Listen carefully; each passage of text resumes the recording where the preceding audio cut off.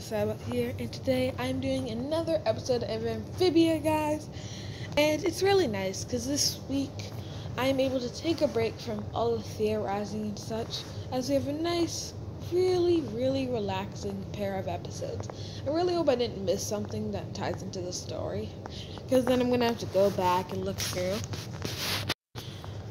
And since I'm taking it face value, I'm going to just talk about the episode normally. So it starts off really nicely. So Anne's mom is basically giving out breakfast to the Hot Pop and Polly, and Hot Pop and Polly, being very polite, asks nicely, and are super grateful. And then Sprig comes, who basically treats it like his own house. Comes down, just eats the eggs, says they need something else, and just takes hot sauce after that. A bunch of stuff out of the fridge, which obviously does not sit well with Anne's mom. After this, Hot Pop and Polly basically explain to Sprig that they're guests and not really family. Even though Anne's part of the Planters, that doesn't mean they're part of the Boonchuys, which really resonates with Sprig because Sprig really wants to be a part of this family. So now he decides he's going to go and try his best to be a part of this family. So really, Hot Pop and Polly take a back seat to this episode. I mean, this is, if not the second to last or so, this is the last time they appear in this first episode. And as they go to the restaurant, as Anne and her mother are working, Sprig wants to work, but because he's a guest, Anne's mom gives him an iced tea and basically tells him to wait around, which he does not want to do. Then we're introduced to Ned, which is one of the main characters, not only another new character that's been added, but one of the main characters that propels this episode forward. He's basically the restaurant's biggest customer, and now he wants to work with them. So outside, he wants to start a food truck with them to help their business, and he wants the recipes so he can do it outside because he loves the place. And I think that's really nice. It's a villain, but in the sense of he's not actually trying to be bad. He's more trying to do something that doesn't really work out.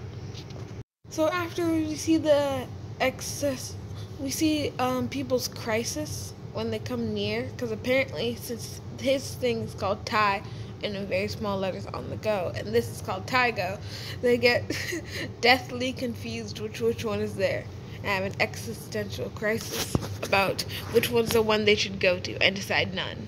So eventually he starts stealing business, and Sprig tries to stop it, even though he's advised to stay out of it. So he does different stuff, like at first he complains that this food made him pink, which we all know is true, but apparently everyone else wants to be pink. So then Anne says she got scolded for what Sprig did, and Sprig wonders why she got in trouble instead of him, and she says that it's because she's family and he's a guest, so she will get scolded, and a guest wouldn't get scolded. This annoys Sprig, and he wants to be part of the family, so he tries again, this time putting a note to Ned, making him leave the truck, think he's going to get the recipes and take over the food truck. And this leads to a lot of stuff we've actually seen in the trailers.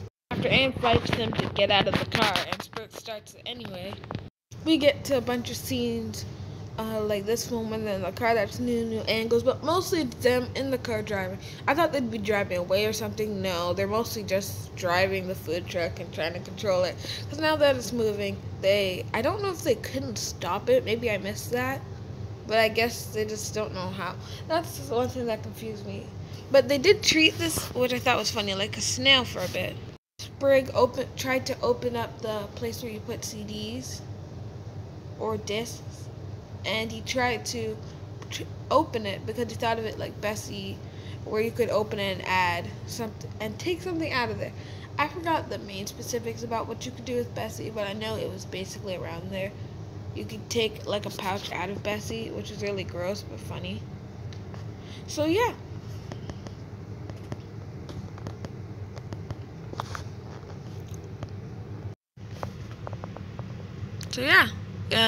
They mostly go and drive around, and not really important to the plot though. So I'm mostly gonna skip over this part, but if you guys want it, you should definitely go check it out along with the whole episode. And we get a resolution.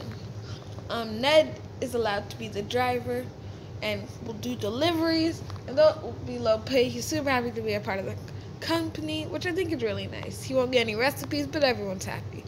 While Sprig gets scolded, which is great for him because he treats it as being a part of the family now, which is really nice.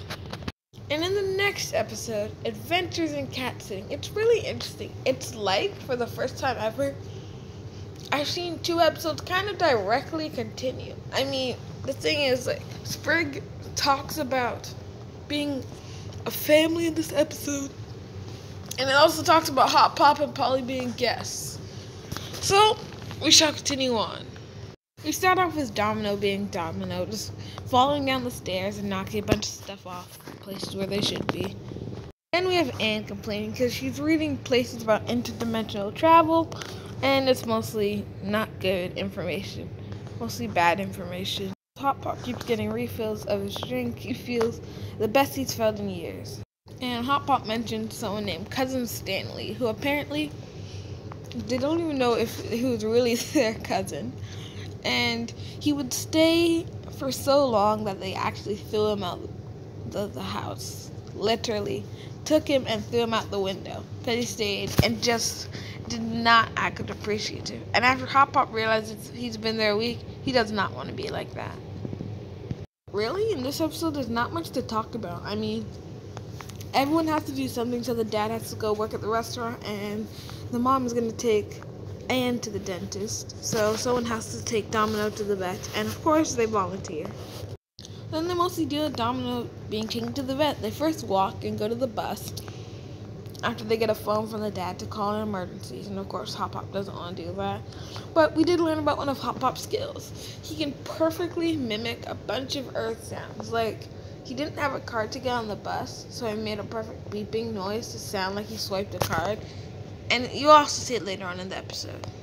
So, after he gets sent off the bus for licking people, they decide to keep going. And while Polly wants to call, Hot Pop, of course, does not want to call the dad because he wants to seem like a grateful house guest who can also help around the house.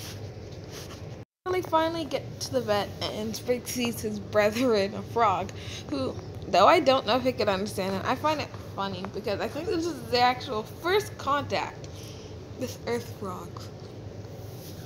And I say it's funny, guys, because imagine you went to another planet and you saw a bunch of humans, just small and being held by frogs. Yes. So after they find out Domino's fine, they mostly ask weird questions about frogs to the vet that he doesn't really understand, like a frog talking about back pain, but for him, frogs can't talk. So it's really interesting and all. So they leave the vet, but Domino escapes, leading them to end up having to call Anne's dad. Once they call, they learn Domino is at a shawarma place in which they have to get him out because they treat him like family and they won't allow him near him. So, like I said earlier, this is where Hot Pop's skill comes into use, and he mimics the sound of a fire alarm. As it happens, everyone leaves the restaurant, and then I have to show you guys the scene because it's the only way I can do it justice.